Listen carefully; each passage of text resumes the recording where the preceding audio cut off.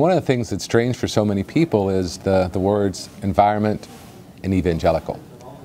But really, I just consider myself a disciple of Jesus, not environmentalist. Our Bible says out from the very beginning that God created.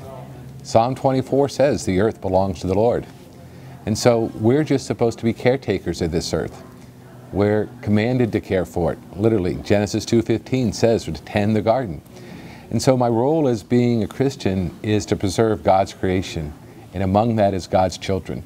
In fact, our tagline is creation care is a matter of life, because we're very concerned with what pollution does to children, both born and unborn. And that's our biggest message, is to helping to see the health impacts that we cause by damaging God's creation. You know, when I talk around the country, I think the biggest problem in the evangelical church is first a matter of being more biblical literate. And I think that's the biggest roadblock we have to see, is that people haven't been taught, people haven't been trained, people haven't read the Bible with this way of looking at it that we're supposed to be caretakers of creation. We've gotten too hung up in some of the old language about what does dominion mean, and it thinks it gives us the right to pillage instead of being the right to be a steward. And so helping make those changes and help people becoming aware of those issues is my biggest job.